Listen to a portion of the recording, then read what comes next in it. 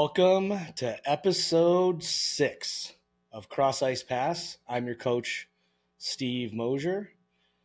And I got to say, hockey's back, folks. This is the week. I'm going to be recording on Friday the 13th of October, which is pretty rad because I'm going to be traveling back to Hockey Town. So we're going to get things going. Some things leading into the season to note. Hellebuyck is not going to the Canes and the Devils. I repeat, he's not going to the Canes and the Devils. The Jets want to keep one of the top tenders in the league for possibly his entire career, being that he is 30 years old. So unless they want a giant trade. Michigan-born Connor Hellebuyck, born in Walled Lake, just next to where I grew, me and Mr. Dylan Larkin grew up.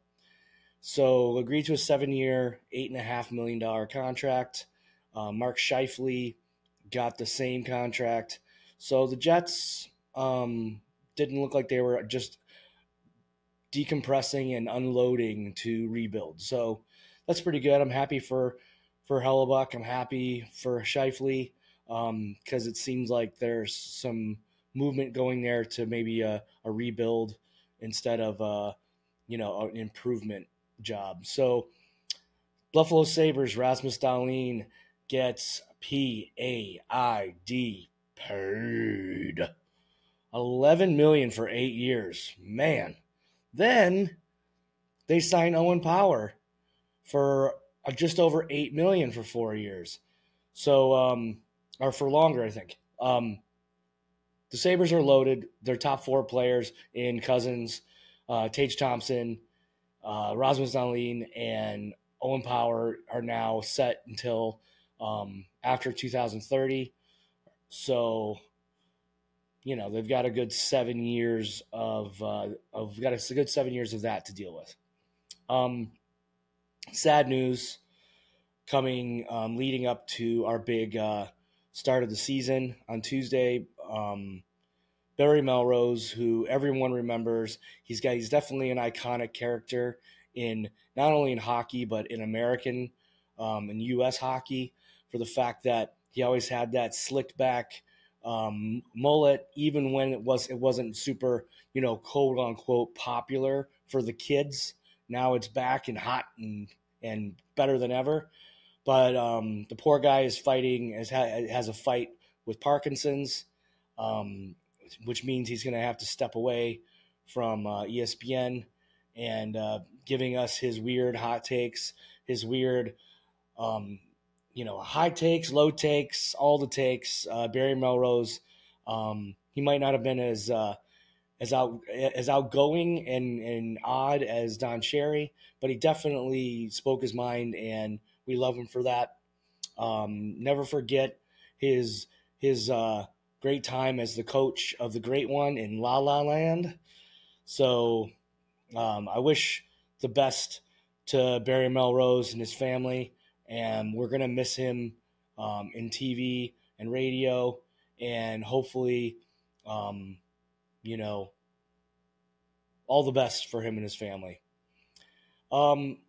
Something that is kind of heating up, but I'm going to start with something else first. We're going to start on the season start because I want to talk about this Pride Tape situation. For one thing, I want to talk about Nikita Kucherov. Kucherov got the first goal of the NHL, but at a game at 5:30 in the afternoon. NHL, why? First off, Nashville and Tampa, I don't know. Maybe I'm wrong. Maybe Nashville and Tampa are becoming big markets now. Nashville's got a great arena right downtown. Tampa, 3 times the Stanley Cup, so their fans are growing. But I don't know, 5:30 in the afternoon game, people got to work, son. Like, we just don't have the time for that. Even though I did have it on a little bit while I was working. I just don't understand why we're not doing the Leafs Habs, Bruins Habs. Leafs Habs, seeing how their first game went. Holy crap! Could you imagine that at 5:30 in the afternoon or 7 o'clock? So anyway, that didn't really happen. Hawks versus Pens shattered a previous record by 92% of viewership. 1.431 million viewers viewed that game. And yes, it has a lot to do with the thing I love about that. Just goes to show that people just really wanted to see Connor Bedard. I think a lot of people love Sidney Crosby, so I think that was a great mix. You've got a top market in Chicago. You've got a pretty high level market in Pittsburgh. So, you know, as much as people like to say that ESPN's terrible, listen, the proof is in the pudding. It's in the numbers. So can't say too much about that. Vegas had a truly Vegas type banner raising. It was just like when you go to a show in Vegas, whether it's Cirque du Soleil or not. They're always super extravagant, super loud, super amazing, super bright. And my favorite part about it, and really seeing the brotherhood in the Vegas locker room, in the Vegas roster, they all had their hands, they were wrapping their arms around each other, kind of as the banner was raising, getting ready for another run at it. So, I'm really happy. I've always been happy with the growth of the game in Las Vegas. The fans there are amazing. If you haven't been to a game in Vegas, you don't know what you're missing. You got to go, even if it's your team and Vegas might beat them. Doesn't matter. So, highly recommend that. Bedard had his rookie run before the Penguins game, and he didn't have his bucket on. First off, the kid forgot his stick. We all saw that all over the media. Whatever, the kid's nervous. Every hockey player's nervous after not playing for months. So I just want to make sure that that's clear.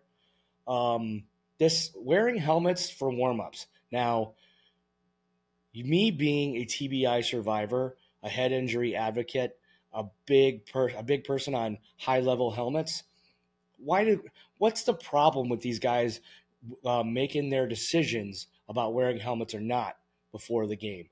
I don't care if a guy doesn't wear a helmet in the game. These guys are high-level skaters. They skate so many hours every day, so often through the month.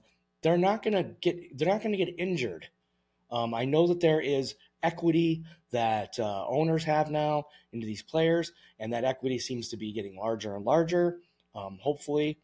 And listen, I just think it's stupid. Let the players choose this. This is all about self-expression. It's about fans being able to kind of see, someone's great salad flowing around on the ice and see what their face is, not underneath a helmet and a half shield. So we gotta be better there. Second game was Bedard got his goal against the Bruins. Congratulations, Connor Bedard. I still think he's kind of all over the place, which, it's the early part of the season. That happens for all levels of player in the NHL. And I think he'll ease into that and be the natural goal scorer we know he's going to be.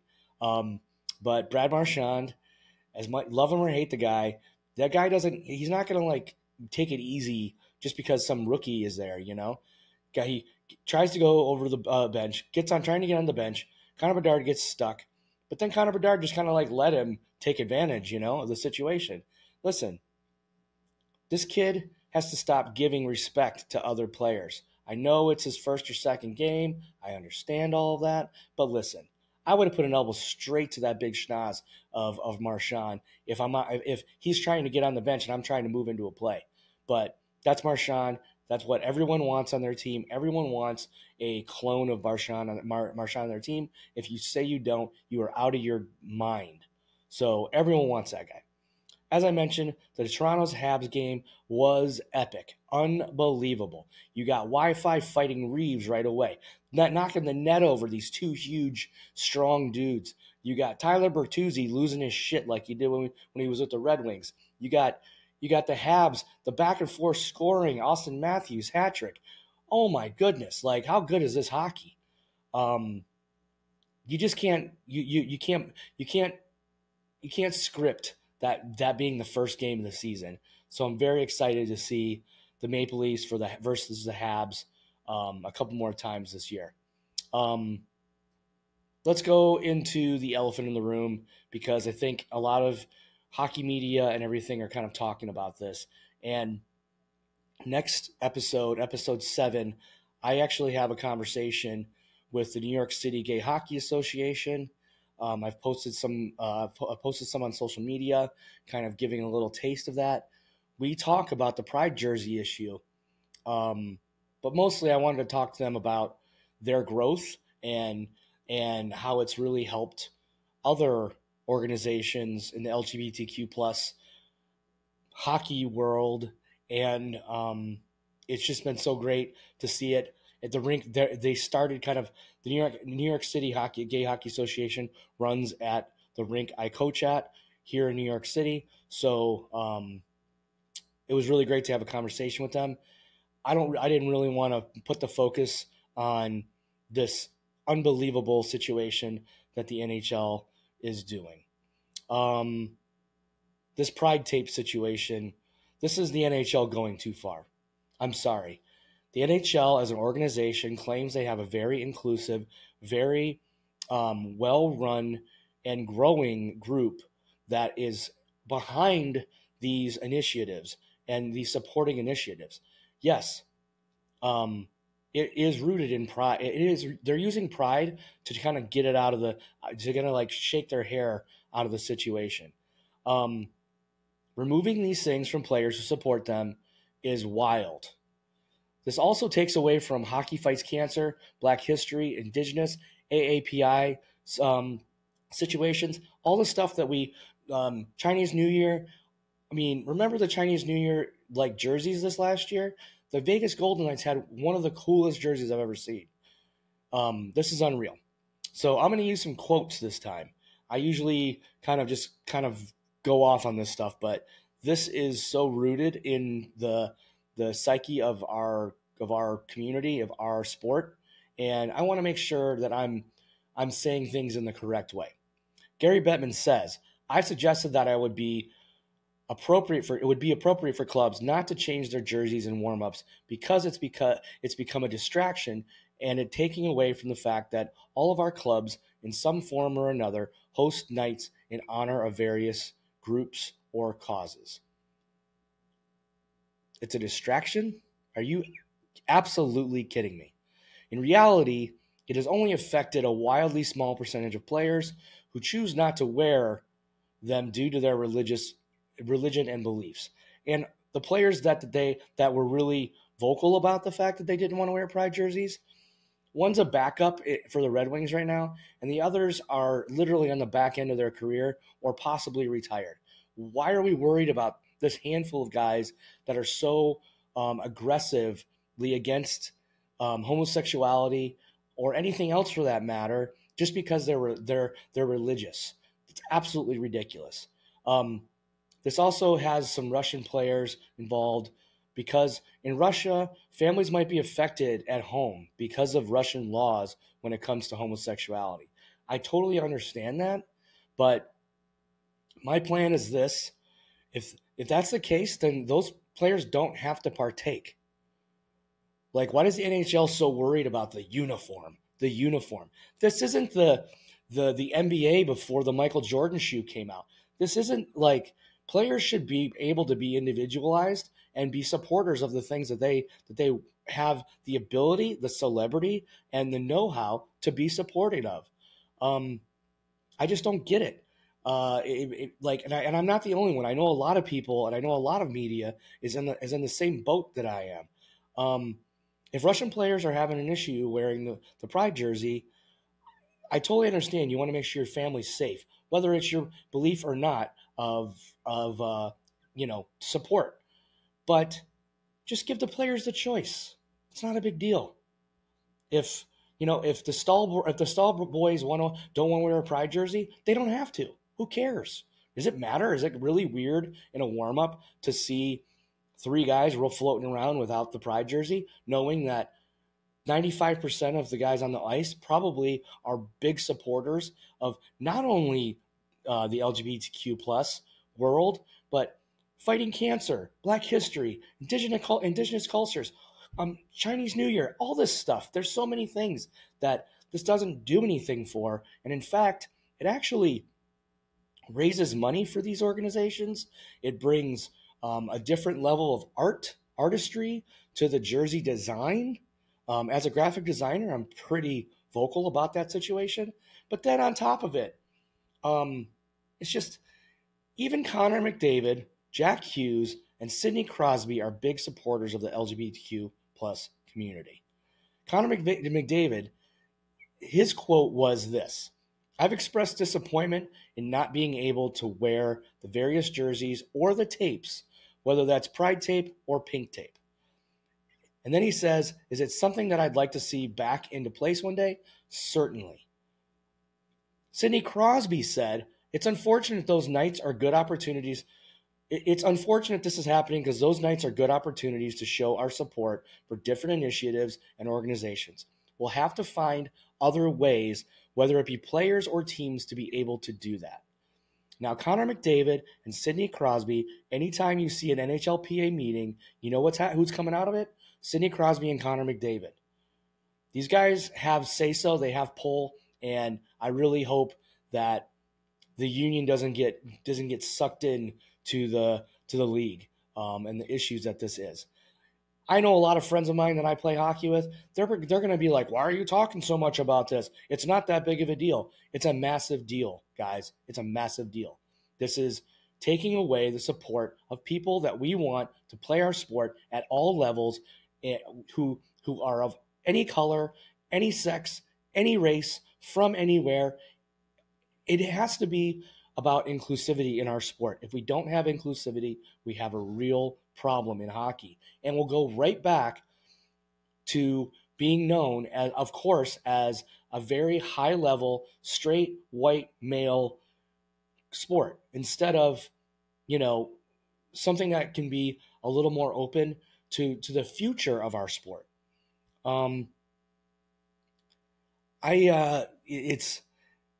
It's really annoying for me, for the fact that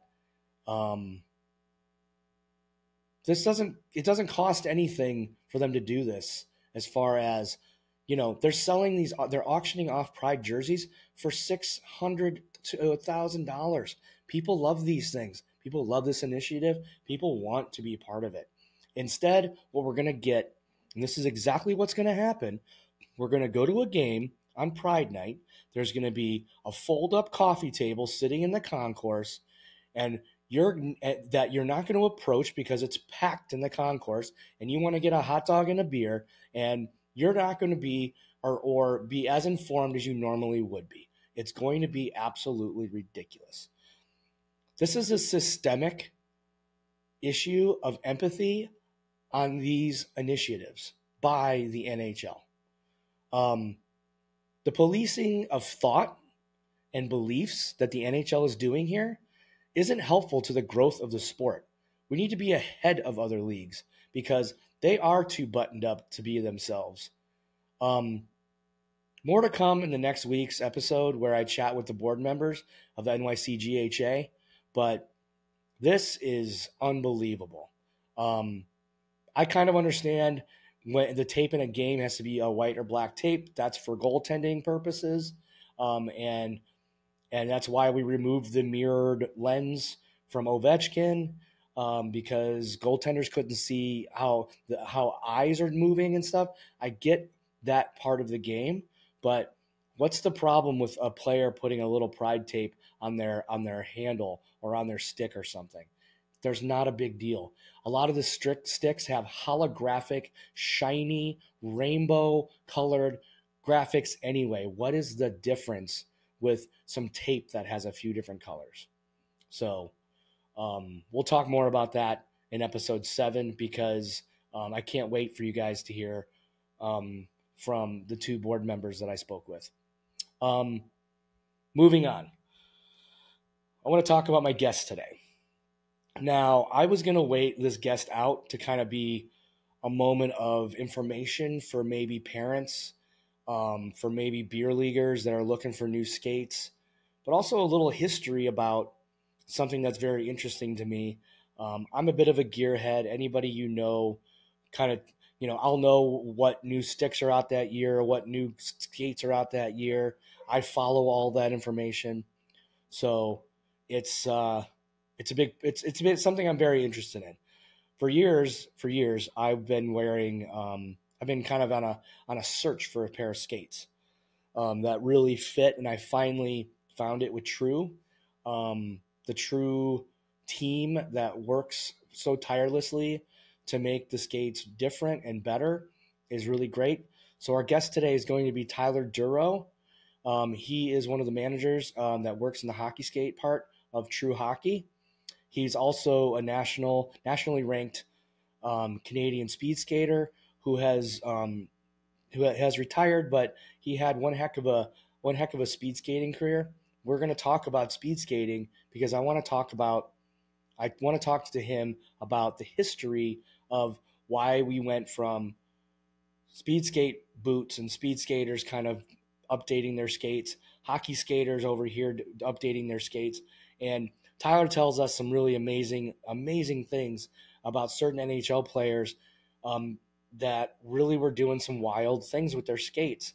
And now we have the ability to do that because True has created these custom skates, and they've been bringing in the technology of a speed skate. And speed skating as a sport has been around since the 13th century. Of course, why would we never bring this in? And why has this not been talked about sooner? We're gonna move over to Tyler because he's going to mention some things that happened in the history of hockey and speed skating, and we're going to talk a little bit of him about his career and his time with the Canadian national team and coaching as well. He's definitely got his hands in everything. He coaches youth hockey. He coaches speed skaters. He's a high-level speed skater himself, and he surprised me that he actually grew up playing ice hockey. Not super surprising that he's from Winnipeg. But here we go, Tyler Derraugh. Well, we've got speed skater for the Canadian national team from Winnipeg, Manitoba. Moved from short track to long track, trying to make the 2010 Canadian Olympic team. That switch happened for the Olympics in Vancouver. He has coached a lot of elite level speed skaters. Works at True Temper Sports as their senior manager, hockey skate division. A dad, a youth hockey coach for his daughter and his son. Here we go. Tyler Derraugh, welcome to Cross Ice Pass. Thanks. Thank you, Steve. Thanks for having me.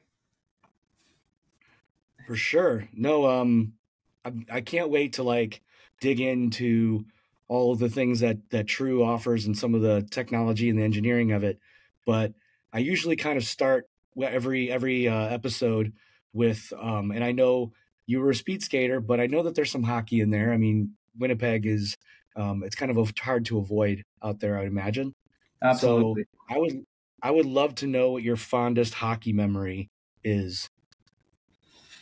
It could be an old one, a new one, anything. Yeah. I think that the memories I reflect, back on most, of course, in Winnipeg, there's natural ice, throughout December, January, February, stretching into March. So we're playing on the ODR all the time.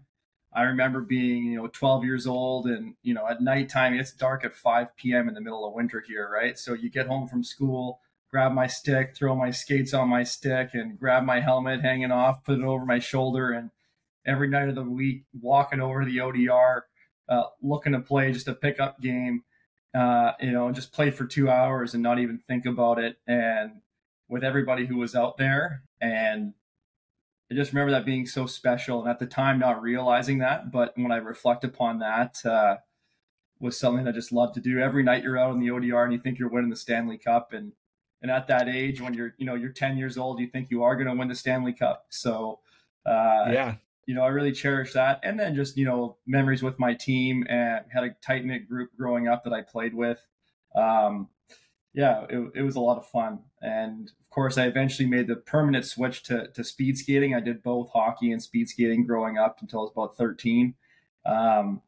But yeah, it was a great part of my life, and I won't forget those nights just walking to the rink down the street in the dark and lacing up and playing with just a bunch of strangers who become friends. And yeah, it was a lot of fun. It was a real big part of my childhood.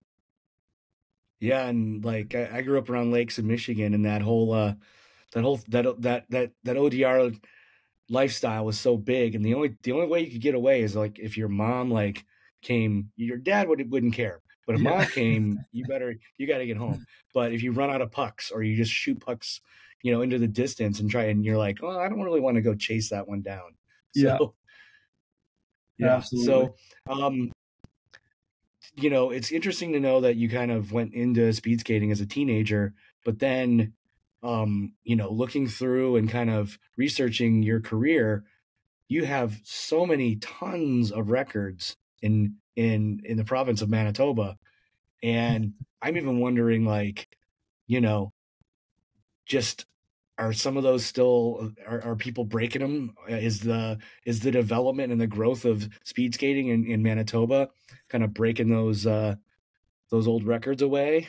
Yeah, I hold on to a few. I'm not sure how many, but I think the one that I still hold would be still the senior record in the 1K, so the 1 kilometer race. So I'm still holding on to that one just barely, but I'm sure we got some great young skaters coming through that are just fractions of a second away from getting it. So I still hold on to a few, and yeah, proud of that. But I'm sure soon enough they'll be gone. So it's That's been about 10 years now that I've held that one. So Wow. No, it made me think about the comparison of, the Wayne Gretzky goal record and now this close, step by step move that Ovechkin's making to maybe breaking that record. So that's good to know, but also kind of knowing that, after you kind of hung up the skates, I don't know if you were coaching speed skating while you were still competing or if it was more of kind of like a progression from competing to coaching. yeah, it was a progression. It's kind of interesting that the journey in your life will go on. And at the time, I was still competing on the national team. I was 28 years old, and that was 10 years ago. And my wife was like, "Hey, I'm pregnant." I'm like, "Okay, I got to kind of make sure I get serious now, and I'm going to be raising and supporting a family." So throughout my skating career, I'd been working with Scott Van Horn. I'd been pursuing my education at the University of Calgary, and I'd been, competing on the national team at World Championships. So I really knew my expertise was skate making and coaching. And a few years prior to this, I'd moved with Scott back to Winnipeg, helped him set up a factory in Winnipeg. And then I went back to Calgary to keep pursuing my speed skating dream while becoming sort of a traveling sales rep for Scott. So I would be at the World Cups, the World Championships, molding my competitors, fixing their skates, making adjustments, and then competing myself. And that's kind of how I, helped support my career, skating career, but also was building a little bit of my own, future working career, not realizing it at the time. So after finding out my wife was pregnant, there was a job opening in Manitoba for the provincial speed skating coach.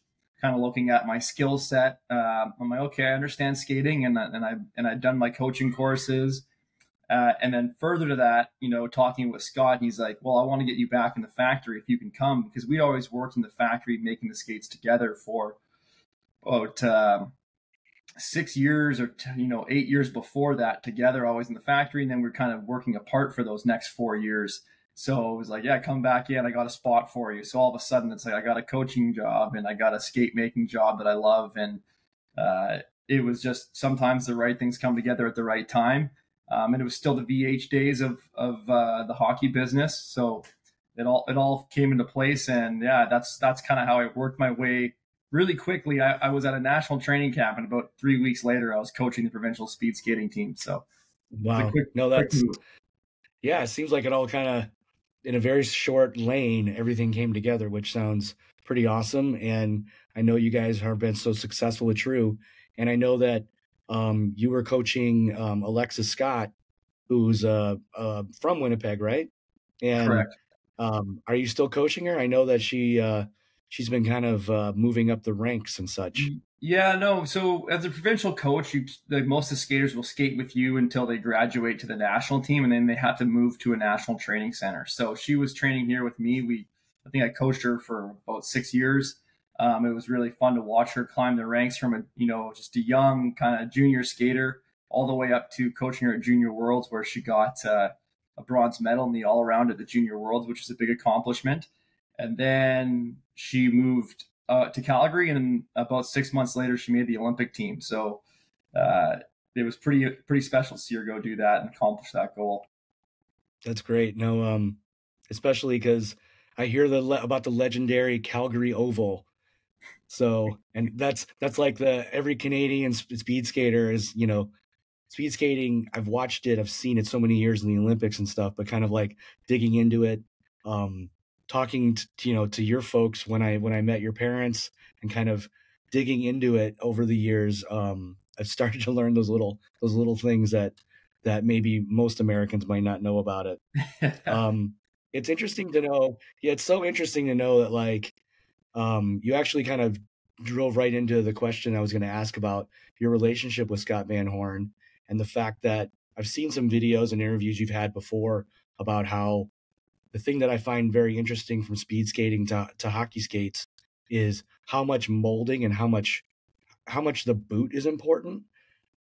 I mean, of course, the steel is important, but just the boot technology is so wildly different, and it's pretty amazing to think about that when it comes to. I'm kind of curious about how you guys just were you guys just like doing this in an apartment or a little space and then just kind of built it up from there, or how did that work? Yeah. Well, Scott, for starters, he's a bit of an anomaly, right? He's not your average, your average guy. When you look at his story, at 16 years old, at 14 years old, he was already taking his skates apart. He has very flat feet. He always had a lot of issues with his feet. And at 14, he was taking his skates apart because he was in so much pain skating that he was trying to make them fit and feel better and more comfortable.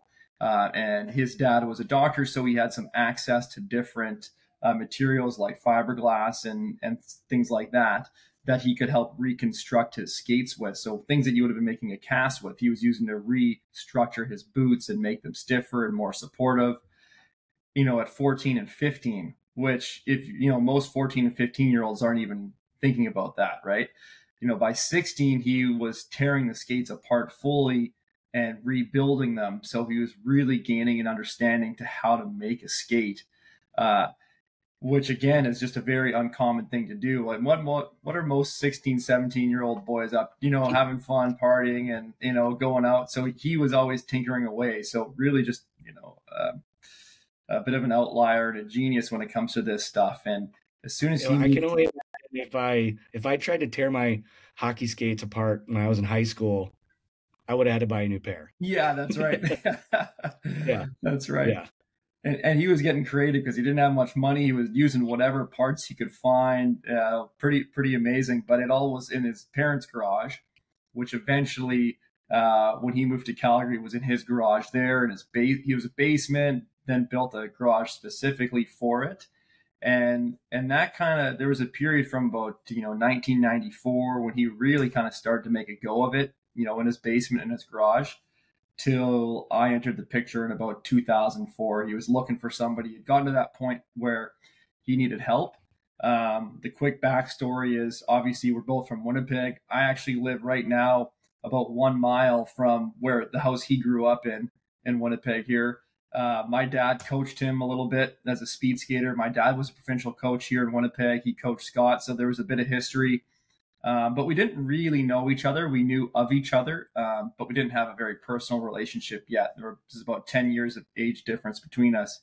And I got recommended to him by a mutual friend, and that was in 2004. And we were building out of his garage about, a mile or two from the Calgary Speed Skating Oval, which is this mecca and this hub in the world where you don't just have Canadian skaters, you have American skaters coming to train here. You have internationals from Korea, Japan, Europe, everywhere. So it's really a center that brings a lot of the best athletes through it. So it's the best place to be to, access all the top skaters. So we were, 2 miles away, and, I'd go train in the morning and we'd be working away, and Scott worked like a machine. Like he was in there every day of the week, almost 12 hours, like 6 a.m. to 6 p.m., like 12-hour days. I remember eventually once he got married, his wife was like, okay, you got to take the Sunday off. Like he's just obsessed, like as a man on a mission. And it was incredible to see his work ethic and to have him as a mentor and work alongside him. He just really fostered my knowledge. He's an incredibly smart individual. He's got a master's in biomechanics, and, he really would have been a doctor if he wasn't afraid of blood. For the hockey world, I think we're happy he's afraid of blood. Yeah, that's right. Yeah. It's so interesting to kind of hear the fact that his chronology that's pretty recent, some of the ways the timing you're talking about, which is wild, for the fact that, kind of when I first time I started to hear about Dustin Byfuglien's wearing a speed skating boot, and you're like, what? And it was just so shocking. And then kind of like thinking about some of the things that some of the research that I've done with the speed skating, the fact that, speed skating dates back to like the 13th century, in Holland, and hockey's only like 150 plus years old. And the thing that kind of blows me away and how it ended up kind of on Buff's feet, is that kind of similarity, or I don't know, how the skate technology over like the past 15 years and what you guys have integrated into a hockey skate and a hockey boot. I'm kind of curious how the similarities, but also the major differences of the two. Yeah. And to give a little bit of like kind of the background on that, going through, the 60s and 70s, speed skates and hockey skates were actually like quite similar. Even going back further, they were quite close. Like it was a leather boot. It's basically like a boot that you would wear, and you would have, an aluminum or like steel blade mounted to the base of it using rivets to an actual boot, like a walking boot. And then that sort of started to separate from mounting a blade to a boot to constructing a boot more specifically for the sport of speed skating. And again, though, through the 70s, it was still just a lot of leathers and very soft, not a lot of ankle support. And it was really even into the 80s like that. Late 80s, early 90s is when composites started to come into play in speed skates. And that's where we saw fiberglasses getting introduced, stiffening the skates. And then eventually, in the 90s, those carbon fibers started getting very popular. So there was a number of different skate manufacturers, experimenting, and a few of which, like Scott, who really, took the bull by the horns there and learned how to, use carbon fiber to make customized skates by using foot molds. So that was really where, he got entered into the business, or entered into the market, was using foot molding techniques. So you mold a foot, you pour it with plaster, you carve the plaster to recreate the foot shape. There's a lot of soft tissues, in a foot. So if you see like in the palm of your hand, these would what we'd be calling soft tissue. But if you made a skate exactly that shape, it would actually fit too big because the soft tissues would allow your foot to move inside. So you have to learn the anatomy of a foot and where you can carve away some of that excess material to make sure it fits really snug, and then basically start wrapping it with leathers and carbon fiber. And that's when, Scott got into the hockey skate market. I think it kind of was around 2006. So it was not too long after I joined with the speed skates that there was some interest to do a hockey skate. And it was taking that knowledge of how we constructed full one-piece speed skates, which I can show. I'll show you a speed skate boot here. You can see this is the one that I raced in. It's full one-piece carbon fiber. This is molded to my foot. It looks pretty rough. Try to make it as light as possible. And that carbon weave wraps all the way around over the toes. And it's that full one-piece shell. So that makes it incredibly responsive. and just reacts to every little movement that I'm making. There's no twisting of it or distortion of it. So direct energy transfer. So that's what was key to going fast and getting the most out of every push. So taking that design and then applying it to creating a hockey shell, which would be one piece carbon fiber. So that, and then, we went through a lot of evolutions of that. Like, if you remember, we were called Ignite at one point, and we sold to Mario Lemieux, became the MLX skate. And that was really our first foray into, kind of the public spotlight of hockey and making that, that skate, which ended up getting sold to Easton and becoming the Easton Mako skate line. And at that point, Easton didn't bring on, the skate team consisting of Scott and myself. So that's when we it all parted ways there for that little bit. And we went back to speed skates over those years. So. Yeah, that's interesting, because I was going to ask about that kind of evolution that switched from that, because I have just, guys that play beer league and things like that, they were using the MLX skate, and I'm like, at first when I first saw them, because they were so different, they had, a lot more rivets and a lot more kind of hold on the toque of the skate. It was so surprising to me, because I'm like, is this another like T-blade situation where it's going to sound like tin foil on the ice? And everybody I talked to loved them. And then because of that, then I ended up moving from Graf to Easton's, and I was wearing the Makos. And then that was kind of my evolution into True Skates. And then also just hearing so many great things from NHLers. You guys have got every person that every NHLer, every pro that you guys have is really vocal about the technology of it, which, some of the counterparts in Bauer and CCM, the guys they sponsor don't talk about it. They're not talking about their skate technology. But meanwhile, Mitch Marner is doing a lot of things with you guys, and Tyler Bertuzzi is, and Bufflin, when he was in the league, had talked so many good things about it. I'm kind of based off that question. Based off that, I have a question about, like, true hockey skates, and why you felt it necessary. Why you and Scott felt it necessary to kind of change the hockey skate market from the world of Bauer and CCM. Yeah, I mean, it's an interesting. I know whether we felt it necessary or something that we wanted to do. Saw an opening. I think what's interesting for us is we came at it from a very different perspective. We came from the sport of speed skating. The manufacturing process of our skates and speed skates was, quite dramatically different. And we function on a business model that's purely custom. Like, every skate we make in a custom speed skate is one of a kind. And then you would look at, the hockey industry, and it's the way that skates are being manufactured by the other competitors was taking a pre-existing skate and then just trying to reshape it to somebody else's foot. And it says, well, that's never going to be as good as starting from scratch, but we have patented as our built from the inside out, skate making process is taking your foot shape, your measurements, looking at the, bone spurs, bunions, vicular bumps, Hagelin's bumps, and accounting for those abnormalities and differences in width and length and all of this, and then building a skate to that shape, right from the beginning, rather than try to take something else and repurpose it to fit you.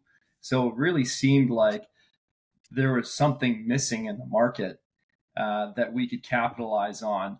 And it wasn't like, just we did it and it worked. Like, we went through a lot of trials. Like, in the early days, we were working with Sergei Gonchar in Pittsburgh, and we were making him custom hockey skates, but almost in a similar process to our speed skates.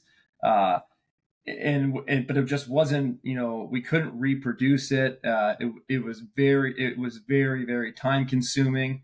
And then we kind of mastered a new technique of being able to bring that customization, bring it faster and more repeatable. And once we did that, then we got into the market. Because in speed skates, people don't realize some skaters will wear that skate for 10 years. 10 years, I'm not joking. We try to say, like, 2 or 3 years, you should get a new pair. more because we need some return business, but right. but like you can make the skates last. So in hockey, though, it's a different mentality, and I think the market is kind of built up, and especially at the NHL level, they're recyclable, they're replaceable. Like you'll have players, you'll hear like crazy stories of so and so went through 30 pairs that year. Now that's abnormal, but those stories you hear about, like Yeah. most players will go through 4 to 8 pairs, and that's normal, right? But it's this, culture of, just demand and wanting to turn over new product, right? So that's why in the start it was like our process didn't quite work for that because our skates took time to break in. They had to get used to them. So we really had to improve on get your foot so you could get on that skate and within 2 days be feeling really good. Or now, once you get comfortable with it immediately, like that no break-in period, you get in our boots and you're good to go. So it's a big learning curve getting in. Yeah. Yeah, and it's so funny because it's funny to hear the fact that you're talking about this kind of evolution where, I mean, I'm 45. I still have guys I play beer league with that are like, well, nothing's better than my old CCM Tax 752s or something, like way back in the day. And I was kind of the same way. Like, I got my first pair of like really good skates in high school. I kind of built my way up through CCM for a while, got graphs. I was always kind of on this search for a good pair of skates. And then when I got to Easton, those were good. But then when the Easton Mako came through, it was a huge change. And then getting the True Catalyst recently from you guys has been, because it's so funny because I'm always like, well, it's always, I've been playing hockey long enough. A little changes, I'm not going to notice them. And the skate is like so much different than anything I've been on before. And it's so comfortable. It's so easy to get around my foot, and it really holds my foot properly. And there are guys that like to have a little room in their skate, and I don't. I want it to touch every part of my foot if that makes any sense. But like, absolutely. Some guys just love that space, and I'm like, nope, I don't like that at all. I want it to be so tight. It's so close to hurting. But of course and I've always skated in a very small skate, but luckily because the way you guys built your boots, my skates are incredibly comfortable, unless I'm standing talking to a parent while I coach or something in them. But that would happen with anything. If I was in a pair of sneakers and I'm standing still trying to explain how Bobby, just can't get goals or something. I don't know. So but it's been so good to like see the difference and the evolution of the sport, and how now people are like really plugged into the technology of it. That goes for sticks, helmets, all the equipment and everything. It's really changed things, and even in some aspects, the ice has changed. I know the NHL switched the engineering of that, so right now True has such a good like duo of lineups, because I know at first you guys kind of had one thing that was kind of the basis. Now you have the Catalyst and the Hazardous lineup, and I mean, let's talk briefly about kind of the difference in those two and why you felt it was important to have two different types of skate. Yeah, I mean, there's so many different types of players, and there's people who have different strengths, right? And, you see a lot of players that have incredible edge control. They have great strength in their ankles. They can control their skates. They're looking more for that agility, mobility skate. So trying to get a little bit more flex, be able to move. They're working in the corners, cutting back really tight. And then there's other players that are looking for something more supportive and stiffer. And both can be great players, just they need something different. And I'm coaching a lot, and I see those skaters all the time. Someone's maybe a little just more of a power skater, really strong, but a little bit less mobility, or a little bit weaker in the ankles, and they need some more support. So we kind of see our Hazardous as that support and stability line, and that Catalyst as that agility, mobility. And we're in a really fun place because we're still so young and new, and we see all the ways that we can improve it and see them start to divide and these lines, even split more. And it's not even at entry level; it's at the pro level too. Like we have a new Catalyst skate coming out in 24. It's going to be every 2 years, kind of the new model Catalyst has, just rotating every year. But we'll have pro NHL players in our 24 Catalyst using a very soft shell.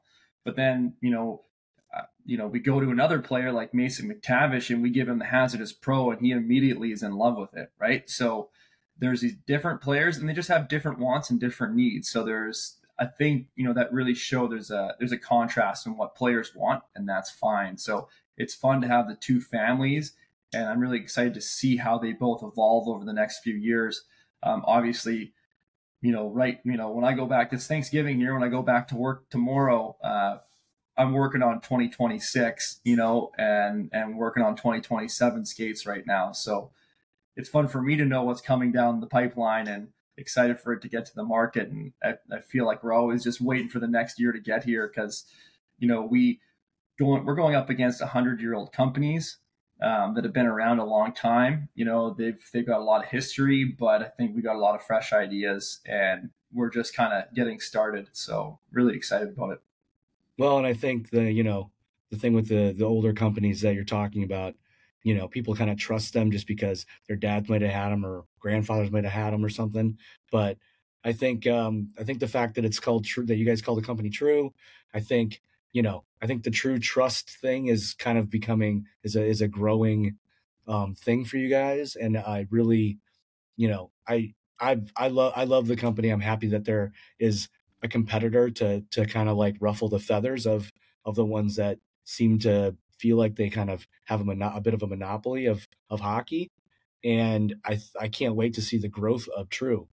The one thing that I wanted to talk to you about outside of the wonderful skates that you guys make was I see in the videos for like certain retailers and such like that, I see you testing. And at first that question was going to be like, well, how much hockey is this guy playing? He's a speed skater, but you told me your hockey memory, you definitely played hockey in your life. And I'm wondering, as a coach now, as a father, coaching two teams and seeing all and testing all this stuff, are you playing any beer league or playing with the boys? Yeah, Do you have any time? right now I'm not. I was like about 2 years ago now, and then now that I'm head coaching my son's team 5 days a week and my daughter 3 days a week, and I have them in speed skating, so I'm coaching that as well on top of it. Wow. So I'll rack up about 10 hours of skating, and of course so you're getting plenty of ice. Yeah, I get lots of ice. I can't do the late nights anymore. Right. When you're our age, you get pushed to the 10 p.m., 11 p.m. start, and I can't. I'm too sleep sensitive. I need that. Yeah. Yeah. But, totally agree. Yeah, a few years I'll be getting back into a league again, but I'm already on the ice quite a bit. So and I've been able to build a reputation as the skating coach in these parts for a lot of the hockey teams. So whatever team my son's playing with, I'll be out doing the skating sessions and lessons, and so I'm out there. But unfortunately, not playing as much as I'd like myself.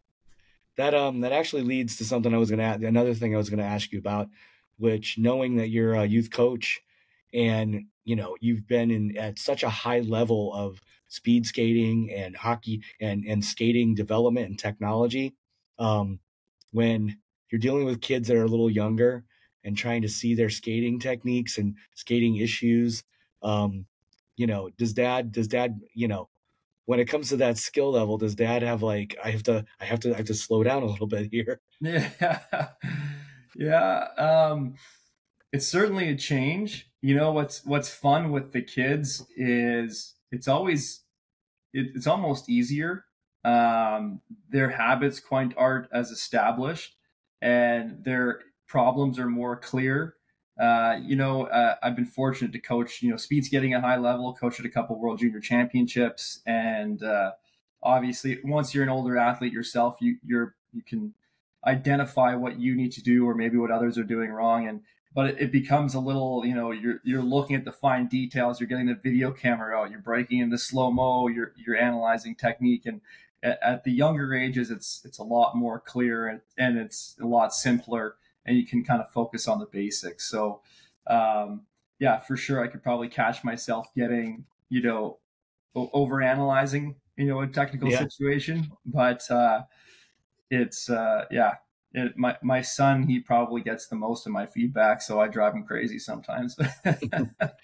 Well, and you've been a coach for so long, and I know, I've been a coach on the hockey level for a while, and I know that over the years you start to like, okay, when to say when, and you also know when to like kind of back away a Yeah. bit, because the kids are gonna be like, all right, coach, yeah, you're coming at me too hard about this. Yeah, exactly. And at their ages right now, it's like, let's just go have some fun. At the end of the day, Yeah. make sure we always finish it with a game or a scrimmage and something they enjoy and keep it light. So, Yeah.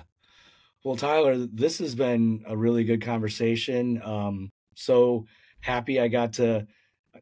I the people don't know, the listeners don't know that I've got. Luckily, you were able to open the door just because I got to meet your lovely family, your brother, your parents, and even your fellow teammate and Denny for a while. So it's been pretty great to see and communicate with Connor's amazing music, and also I see Denny on social media from time to time, but also just seeing how True's just blowing up and making really big changes. And when I talk to people at the rink, when players talk to me, when other coaches talk to me, and they see my Catalyst skates, they're like, "What do you think about those?" And I'm like, "They're the best skate I've ever had." And that's I'm pretty picky. I've been through a lot of skates in my life, so I'm pretty happy I got a pair of true Catalyst. I'm pretty happy we got to talk about kind of this evolution of speed skating to hockey, and I'm super pumped to and thank you for letting me know that what might be coming in 2024 or 26. All the listeners, if you're a true fan, if you're a true customer, know that they flip it every year, every 2 years, Catalyst and Hazardous. So I wanted to focus on skating, so we won't worry about the fact that you guys have amazing hockey sticks and other equipment yeah. as well. Yeah. No, I'm just the skate expert, so I appreciate that. Yeah. Yeah, But yeah, no, and thank you very much for having me. It's great to have done this with you, and just love supporting our community, and really appreciate you supporting us. So thank you for everything that you do. And yeah, it goes a long way, and it's like I said earlier, we're the new kid on the block, but we just are really passionate about the game, and we just love it, and we're so excited to be here, and just excited to bring our ideas to life and give something else to the market and give you guys and our consumers options. There's more, there's more out there, and we're happy to bring it. So it's a lot of fun for us. perfect. Well, thanks so much, Tyler, and we will be in touch. And I can't wait for the listeners to hear through this conversation we just had. Thanks so much. Thank you. Well, that was a pretty great conversation with Tyler.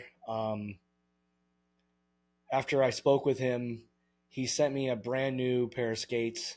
I'll talk about those when I'm able to, because they're a little they're a little behind the radar of social media and conversation quite yet. But Tyler also sent me these guys. I've got some great Catalyst skates that I really enjoy. The responsiveness of them and the comfort of them have been, second to none. Yes, I'm not an NHL player, but I skate enough that I can feel the difference. He also was super nice and sent me a true hat so I could beef up the true excitement a little bit. So I hope you learned a lot hearing from him. I hope you heard about the kind of the evolution of him and Scott Van Horn, Scott Van Horn's movement from Ignite Easton, or to Mary Lemieux's company MLX, to Easton, where they kind of stepped away for a moment, and then now it's all back to True. And these guys are making amazing skates. They're making amazing products. I love their sticks. So it's a real treat. It was a real treat to have a conversation with him, and maybe down the road we'll have another one with him for sure. Something I really loved about what he was mentioning is that, as a coach, he also, he can overanalyze things, because I'm sure that we all do that as coaches. Especially, I coach other people's kids. I don't coach mine, because I don't have that extended family yet. But it is pretty interesting to hear how he kind of approaches these young players, and seeing, how he can help and adjust their skating, and how it can help and adjust their game, which is pretty great. So I hope you realize that it was a lot of hockey, but it was a little bit of speed skating too. Don't worry, I'm not going to be one of those places that all of a sudden I'm saying how golf and hockey are connected, because I really want to focus on the sport at hand. All right, well, that's this episode. I hope you enjoyed it. I hope you learned a lot. That's what I really constantly want my viewers to get. The music this week is an interesting one, because usually I kind of meet bands or friends of mine that are talented, and these guys, I have a bit of a heavy metal. I love a lot of music. I love all types of music, actually, but I do go to a lot of heavy metal shows. And this band, Insight, I'll put all their information below. They opened up for Cannibal Corpse and Venom, or Mayhem, sorry, and here in Brooklyn. And then they went and had a couple sodas with me and my friend after, and they're really a great group of guys. Even though the music sounds a bit aggressive, they are really, really good guys. I hope a lot of this rock and punk and metal that I'm adding to every episode starts to kind of add to your playlist of how you maybe your pump up songs on the way to the rink, maybe your pump up songs on the way to go see your team beat an opponent or something. So Insight is a band from Arizona. They're currently on tour with Cannibal Corpse around the country. They are an awesome super metal kind of guys, sitting in a van, having fun and laughing. So hope you enjoy. Don't forget to subscribe below. The subscribers are always kind of like, hey, let's grow these numbers. Don't be afraid to comment. If I say something wrong, if someone in my video says something wrong, or you're also are very supportive of those things, whether I say it or my guests say it, throw something in the comment. If you love my show, throw something in the comment. Beef up my positivity, because it really does help to hear how people feel about my show. It really does help to make sure that when every week I'm pushing content forward, to put that work in. So please give me the digital social media high five. Follow my Instagram.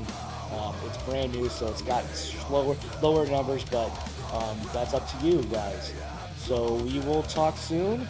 We'll be in our second week of the NHL. We've got some fun things to chat about in our next episode, and I can't wait to throw that puck cross ice so you can rip it top cheddar. We'll talk next week.